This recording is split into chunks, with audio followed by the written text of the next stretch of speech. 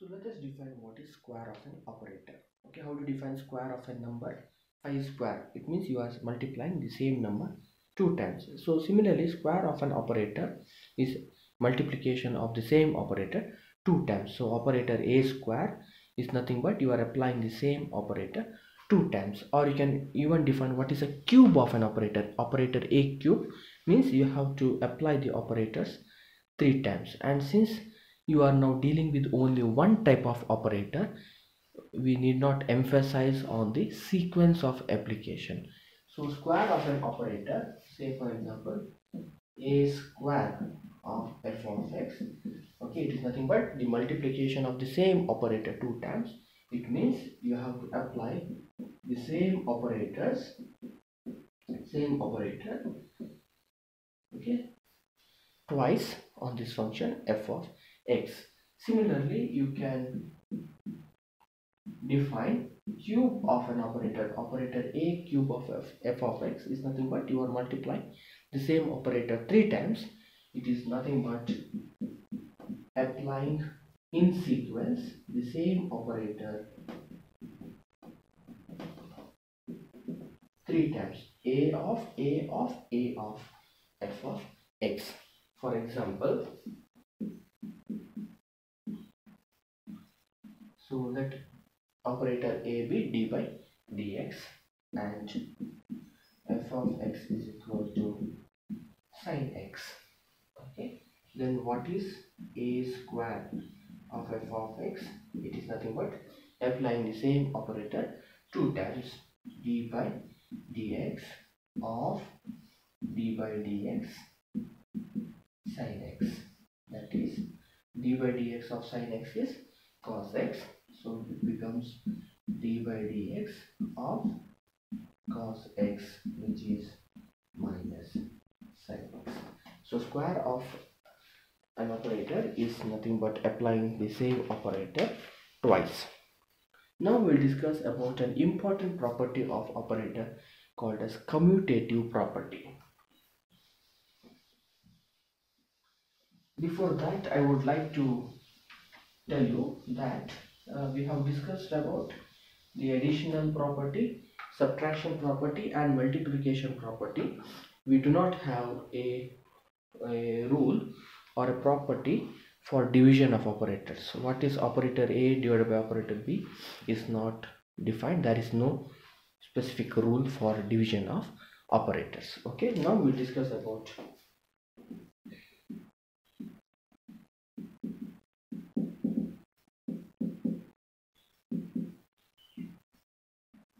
commutative property. Remember, during the multiplication of operators, I pointed out that sequence of the application of operators is very important. The rule is it is from right to left. Okay, the rightmost operator is applied first, okay, and then we move towards left. Okay, the sequence is very important. Why this sequence is very important, I had explained you by giving 2 examples. Okay, in one example we found that a into b and b into a gave same result, whereas in one more example we observed that a into b and b into a does not give the same result. That is why sequence is very important, because the two operators may or may not commute with each other. Okay, 4 into 5 is 20, 5 into 4 is also 20. So in which sequence we are multiplying the two numbers, same numbers, is immaterial. So multiplication of numbers is commutative, whereas addition of two numbers is also commutative, because 4 plus 5 or 5 plus 4, the sequence is immaterial, both give same result 9. But when it comes to subtraction of numbers, it is not commutative. 4 minus 5 and 5 minus 4, okay, they do not give same result. So in operators, this commutative property may be true or may not be true depending on the nature of operators. So two operators a and b are said to commute with each other if a into b is equal to b into a. So two operators a and b commute with each other. They commute with each other if A into B is equal to B into A. Or the correct way of writing this is A into B of f of x is equal to B into A of f of x. So the sequence in which the operators are applied on the function is immaterial. So in such cases the two operators are said to commute with each other, and if A into B is not equal to B into A, then the two operators do not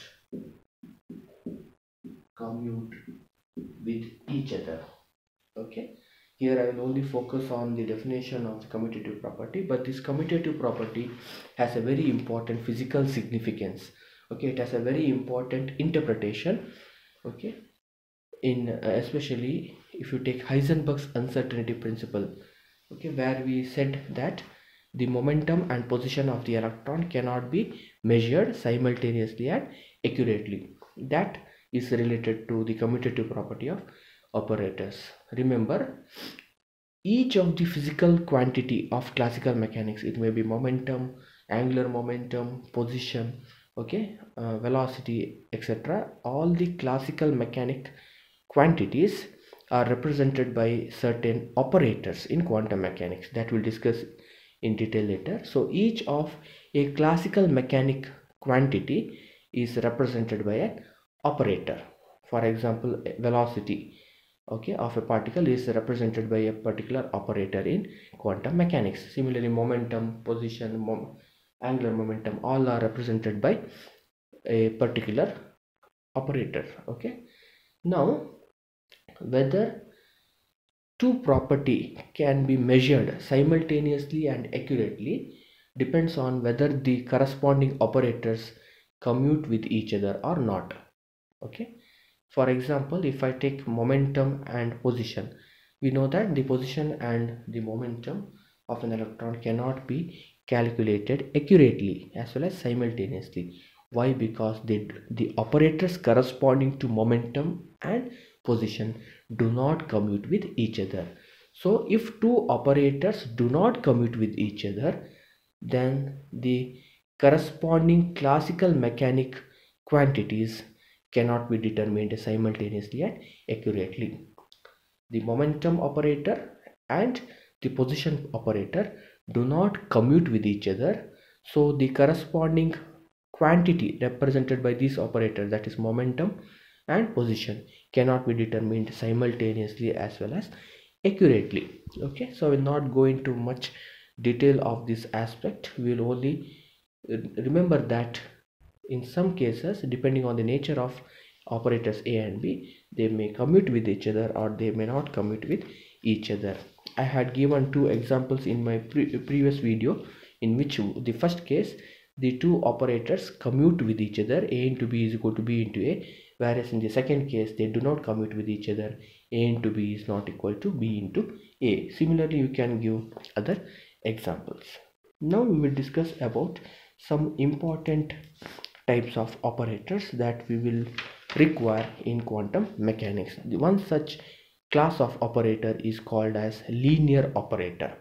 So remember, an operator may be linear or non-linear, but in quantum chemistry or in quantum mechanics we always use this linear operator. So what is linearity of an operator, or what do you mean by a linear operator? Let us define.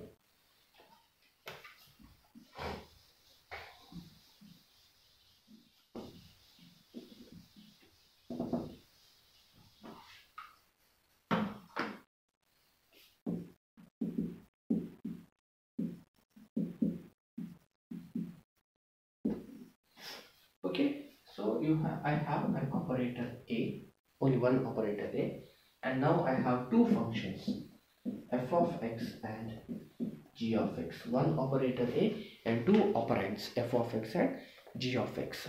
And this operator A is called a linear operator if it satisfies this particular mathematical condition. See here, what I am doing is I am adding the two functions f of x plus g of x to give a new function, and on this function I am applying operator a. On the other hand, I will apply first the operator on the function, so a of f of x and b of f of x, and then add them. So here first I have added the two functions and then I have applied the operator. Here I am applying the operator first on individual functions and then adding them, and if both give the same result, then this operator a is called a linear operator. Okay, so a is called a linear operator if it satisfies this condition. A of f of x plus g of x is equal to a of f of x plus b of f of x. So don't get confused with this equation with the addition rule of commutator. In addition rule of commutator, you had sum of two operators applied on the function. Here you have only one operator applied on sum of two functions, so they are completely different equations. You can also define this linear property of an operator in another way. For example, okay, suppose if A is a linear operator satisfying this condition, what I will do is, here I have taken two different operators. Now I will take same two different operands. Okay, so here I will take the same operand f of x plus f of x plus f of x. I will add them, say for example n number of times, a of f of x plus f of x plus f of x n number of times. Now according to this equation, because a is a linear operator, this is also equal to a of f of x plus a of f of x plus a of f of x, so on, a of f of x containing n number of terms. So this property is because a is a linear operator.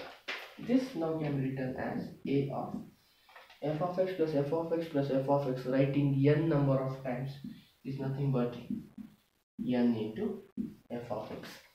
Okay, 5 plus 5 plus 5 3 times is nothing but 3 into 5. Okay, so this is nothing but n into f of x is equal to a of f of x plus a of f of x plus a of f of x added n number of times is nothing but n into a of f of x. So the linear operator also satisfies this condition. A of some constant n into f of x is equal to constant n into a of f of x. So this definition also holds good for a linear operator, but remember here n should be a number. Okay, it should be just a constant. So you can define the linearity of an operator or a linear operator either by using equation a of f of x plus g of x is equal to a of f of x plus a of g of x, or by using this condition a of n into f of x is equal to n into a of f of x, but remember n is a constant. So let us take some examples and see whether the operator is a linear operator or not.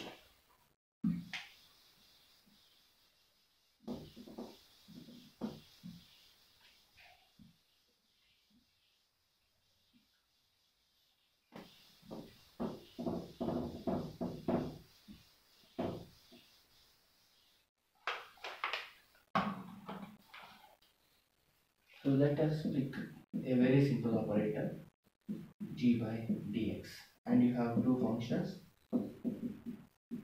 sin x, okay, sin x. Now let me apply the second condition, okay, for defining the linearity of an operator. What is the second condition? A of n into f of x should be equal to n into a of f of x, where n is a constant. So let us try to apply this rule. Okay, so d by dx of n into sine x function f of x. And you know, as per the rule of differentiation, if you have a constant, it can be removed from the differentiation. So this becomes n into d by dx of sine x. This is a of n into f of x. This is n into a of f of x. Therefore, d by dx is a linear operator. D by dx is a linear operator. Similarly, d square by dx square, d cube by dx cube, third differentiation. In general, nth derivative. All these are examples for linear operators, and most of the operators that we will be using in quantum chemistry will contain these terms, d by dx or d square by dx square. Okay, because they are linear operators. Most of the mathematical equations that we will suppose to be deriving it in our future classes will consist of this type of operators, because they are linear operators. On the other hand, let me take one more example of a square root.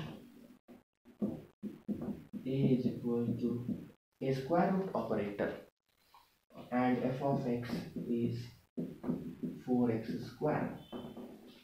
So what is a of n into f of x, and what is n into a of f of x? Okay, let us try to calculate and see whether both give the same result. So first let us apply a into n of f of x. That is, a is a square root operator. N into f of x is 4x square, which is equal to square root of 4 is 2, square root of x square is x, into square root of n. Now let us apply n into a of f of x. This is n into operator a is square root of f of x, that is 4x square, that is 4 square root is 2, x square root is x, into n. And here we clearly see that a of n into f of x is not equal to n into a of f of x. Therefore, square root is not a linear operator. D by dx, d square by dx square, all are examples for linear operators, but square root is not an example for linear operators. Similarly, you have other operators such as logarithm, exponential.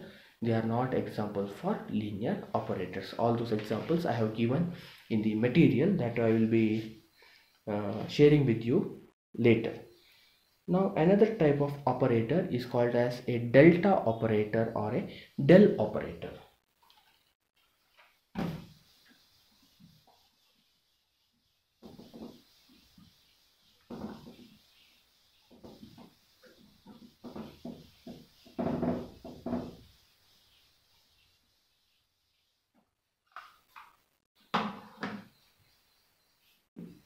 Represented by the symbol of an equilateral triangle, but it is an inverted equilateral triangle, del operator.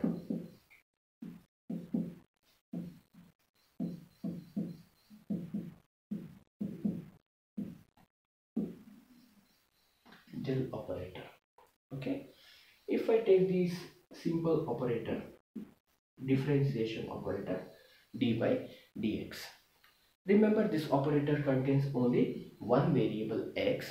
Therefore, such type of operators are suitable for application on function containing only one independent variable. So I can apply this d by dx on f of x. And this type of function f of x containing only one variable, okay, will be much useful for describing a system where a particle, or in particular electron, is moving only in one direction. In this particular case it is x direction. But you all know that in chemistry problems generally we are discussing with the movement, or the movement of the electron around the nucleus in an atom, and in all these cases it is not a one-dimensional motion, it is actually a three-dimensional motion. And when we are dealing with a three-dimensional system, that is a system where in order to represent the position of the electron, we require three positions, x, y and z, that is the position of the electron along x-axis, y-axis and z-axis. Such type of functions cannot be useful, or are not useful for three-dimensional problems. So we require a mathematical function depending on three variables. So for a three-dimensional system we have to use a function depending on three variables f of x, y, z. And when we have a function containing three variables, we cannot use this operator containing single variable. We have to use an operator containing three variables. So this del operator is nothing but the extension of this simple operator d by dx to three dimension. D by dx is a one dimensional operator, where this del operator is nothing but a three-dimensional operator. It is a simple extension of d by dx to three dimension. So let us define this del operator.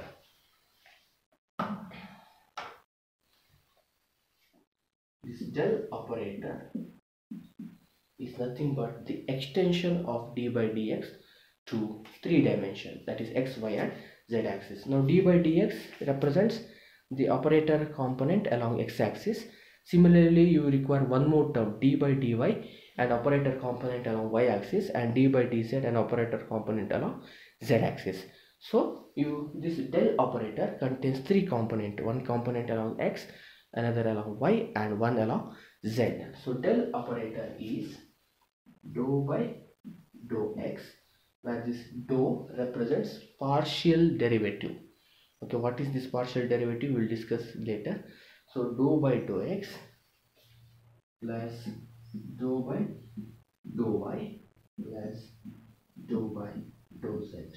So this is nothing but d by dx along x-axis, d by dy along y-axis, d by dz along z-axis. But to specifically say that this is along x-axis, we have to multiply this by a unit vector along x-axis, that is I. The second component by a unit vector along j, and the third component by a unit vector along k along z axis. So this is how we define a del operator. A del operator is I into dou by dou x plus j into dou by dou y plus k into dou by dou z. So this is the mathematical definition of a del operator. It is nothing but the extension of a simple operator d by dx to three dimension. And remember, it is a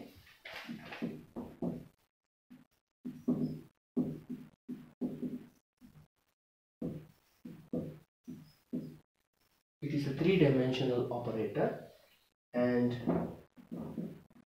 it is a vector operator. Why it is vector operator? You can clearly see here. Okay, each component is multiplied by a unit vector specifying the direction. Okay, so this is a vector operator, and it is a three-dimensional one. And another important operator that will be quite useful, okay, rather more useful than del operator, is the square of the del operator, which is called as del square operator. The another important operator is del square operator, which is also called as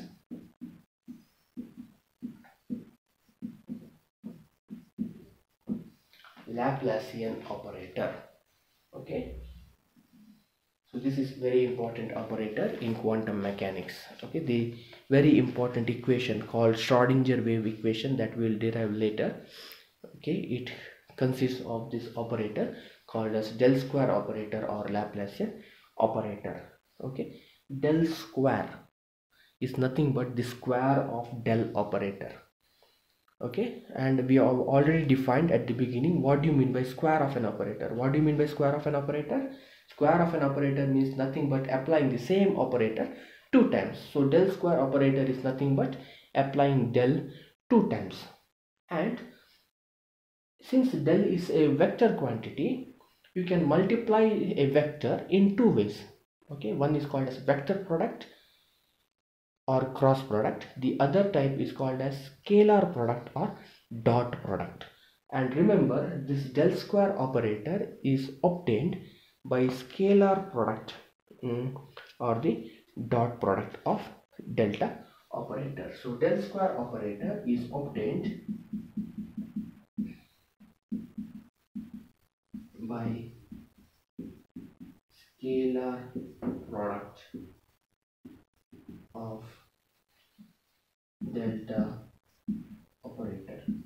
So it's nothing but the multiplication of the delta operator two times. You are applying the delta operator two times, and since delta is not a simple operator, it is a vector operator, you can multiply them either by using vector product rule or scalar product rule. But here the definition of del square is consisting of the scalar product of delta operator.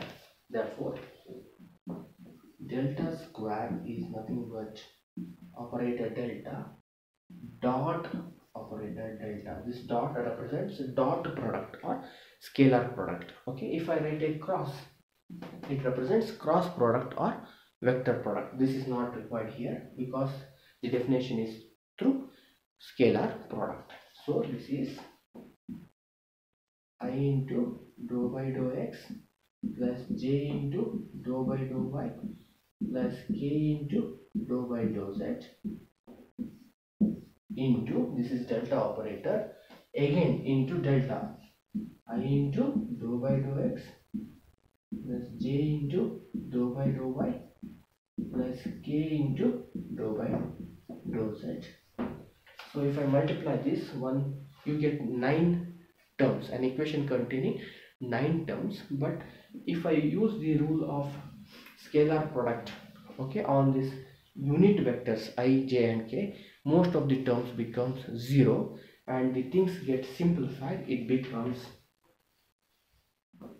dou square by dou x square plus dou square by dou y square plus dou square by dou z square. Okay, second differentiation, dou square by dou x square plus dou square by dou y square plus dou square by dou z square.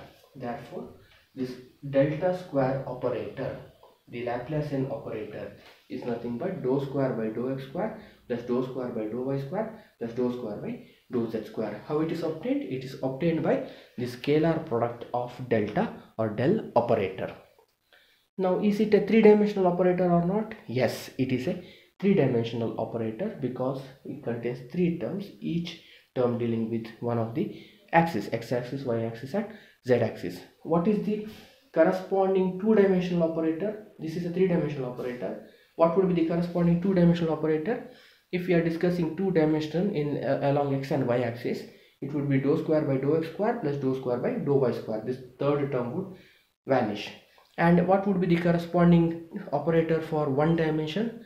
If we are discussing about x-axis, the corresponding term will be d square by dx square. So d square by dx square is the one-dimensional form of Laplacian operator. Dou square by dou x square plus dou square by dou y square is the two-dimensional Laplacian operator, whereas this is a three-dimensional Laplacian operator.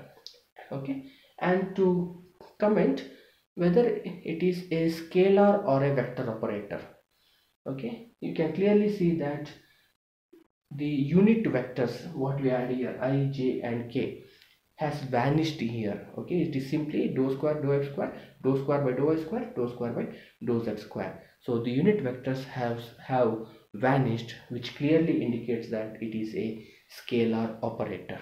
And it is obvious because when you have a vector and you are taking a dot product or a scalar product of two vectors, the result is a scalar.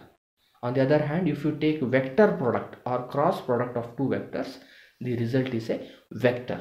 Since we have taken the scalar product here, the result is a scalar. So remember, both the operators are three-dimensional operators, but del operator is a vector operator, whereas del square, which is also called as Laplacian operator, is a vector operator.